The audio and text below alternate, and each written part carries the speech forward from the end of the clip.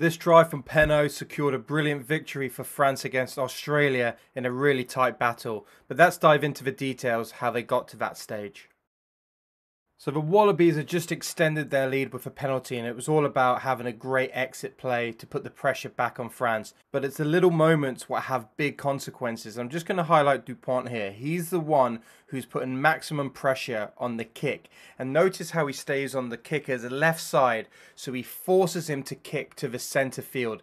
This is really important because it opens up both sides of the field for France to attack, therefore making it a bit harder to defend. And there's another little bit of detail from Dupont. Look how he stays in the backfield, showing great anticipation that the ball might get there eventually. So I've just highlighted him here. He's staying in that position. He's hopeful for a line break. He's positive, and it's exactly what happens from Jalibert. And bang, look, he's right there, ready to get that attack fizzing.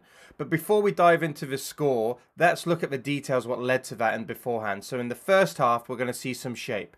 We're going to see off 9, they've got a big, strong, hard runner, and it's all about winning the gain line and carrying. And then off the second phase, it's also off 9, and they've got this 3-pod setup with a forward at the front, 2 to his left and right, and the playmaker out back. And I'm just going to flip through a few examples here of where they do this throughout the game, just so you have an idea of how France are trying to play. So once again, you can see a hard runner off 9. It's all about being direct, winning the gain line. You're going to see off 9 once again. You got the 3 forwards, playmaker out the back. And so far in these examples, it's all about being hitting and direct. Whereas when we move to the second half, it's the same initial tackle, and then it goes to that pod. But this time there's a little bit of variation. They use the player on that tip line, and Australia read that really well. But you can see France were trying to change that shape up a little bit.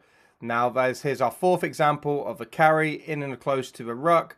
And now this time, for the first time, he actually pulled the ball out the back to the playmaker. Again, really well read by Australia. Jalibert does get the ball away. But this brings us now to the try. With that shape in mind, you're going to see that forward carry in and around that ruck. Once again, they're going to be playing off 9 in exactly the same shape.